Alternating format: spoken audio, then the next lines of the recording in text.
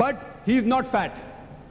So you can give attributes to Allah subhanahu wa ta'ala, to Almighty God, but don't give it different forms. If you say that Dr. Zakir Naik is only the president of Islamic Research Foundation and nothing else, then the definition is wrong. Because while I am the president of Islamic Research Foundation, I am also the husband of my wife, Mrs. Farah Zakir Naik. I am also the father of my son, Farid Zakir Naik. So you can't single out one attribute and say, this attribute alone is God Almighty. All put together is Dr. Zakir Naik. Similarly, when you're describing Allah subhanahu wa ta'ala, we can very well say He's Rabb, He's Rahman, He's Rahim. But if you say that Rabb is a different Allah, and Rahman is a different Allah subhanahu wa ta'ala, and Khalik is a different Allah, then that is not the concept of Allah subhanahu wa ta'ala in Islam. All put together itself is Allah subhanahu wa ta'ala.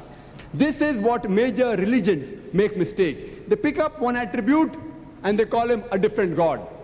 They pick up another attribute, give it a different form and call it another God. In Islam, all these attributes put together is Allah subhanahu wa ta'ala. You can't single out one attribute and say, this alone is Allah subhanahu wa ta'ala. As the Swamiji rightly said, that if you call water in Urdu or Hindi pani, it's the same. You can call water in Arabic as mai, in the South Indian languages as tani. It remains the same. You can call water by any name, it remains water.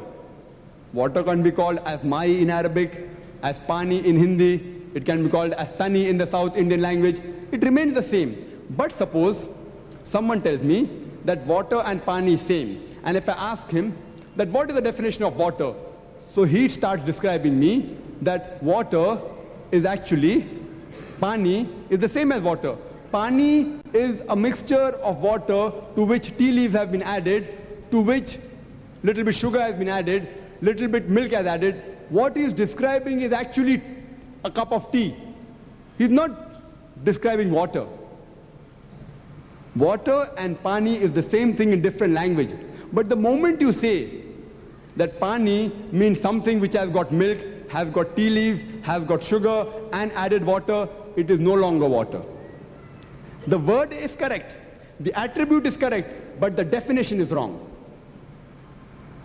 You can give various attributes to Allah subhanahu wa ta'ala, but it should not conjure up a mental picture. The moment you give an attribute to God Almighty and have a different picture, we Muslims don't have any mental picture for Rahman or Rahim. Allah subhanahu wa ta'ala has got no form.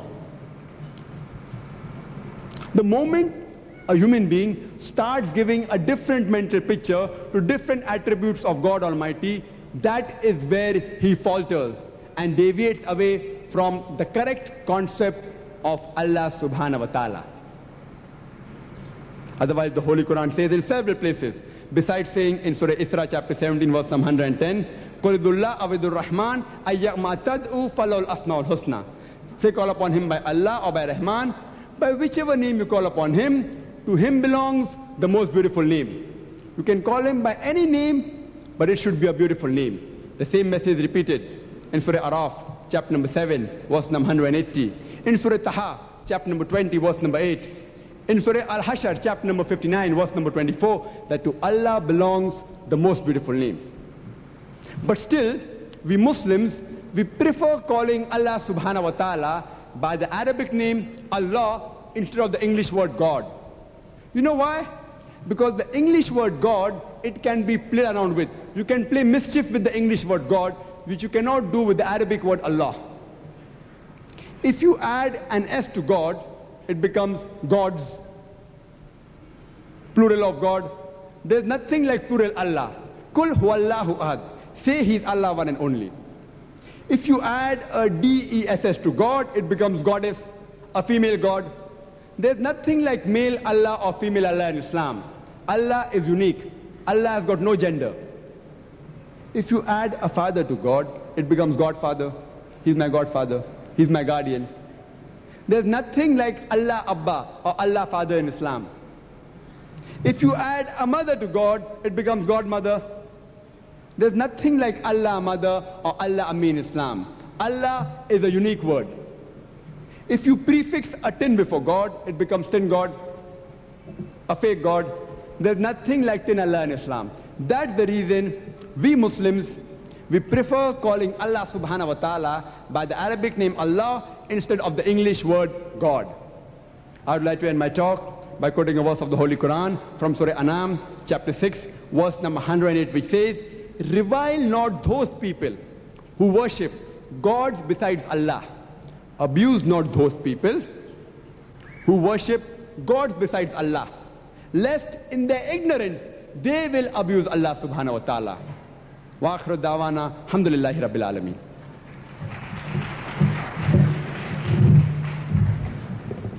Now we go into the second session of today's evening,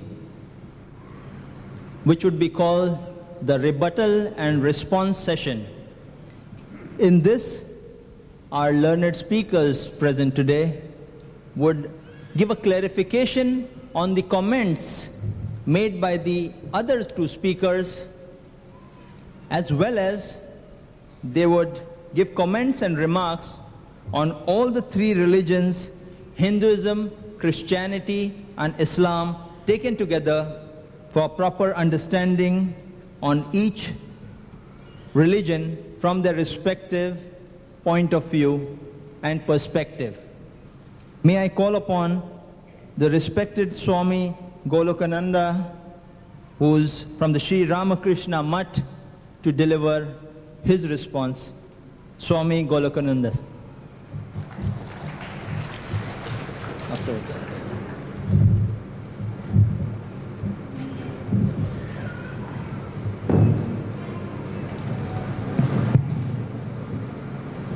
Friends, the first session was for us to speak about the concept of God from our own standpoint, that is to say, from the standpoint of Hinduism, of Christianity and Islam. Ideas must have been very clear to you that as far as the concept of God is concerned, the basic concepts, the basic ideas, the basic conceptions about the God, about the supreme reality is concerned, there is absolutely no difference between the interpretations given by these three religions. Now, that is the truth, that is the fact. But there are differences in the details. But we are not here to go to the details of the differences. That will foil the purpose of this grand meeting. On the contrary, on the other hand, I would like to emphasize the common points. Say, we believe in God, all of us, Hindus, Islam, Muslims, Christianity, everyone, the supreme God. We accept Him as the supreme reality, as the supreme God. As I said earlier, the source, the sustenance, and the sanctuary of this universe. So as far as that is concerned, every one of us believe.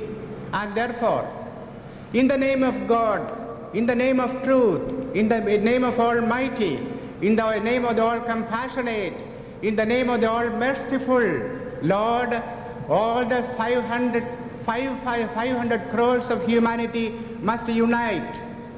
We must all unite in the name of the most supreme Lord, the all-powerful, the all-compassionate Lord. We must be one.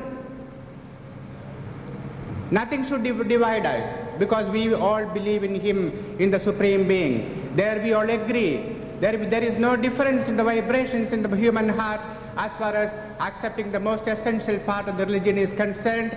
We accept the God as the Almighty, the All-Merciful, Supreme, and in His name we are one. All the 600 crores of human beings, we are one. There is no difference. There is no difference, and we are here not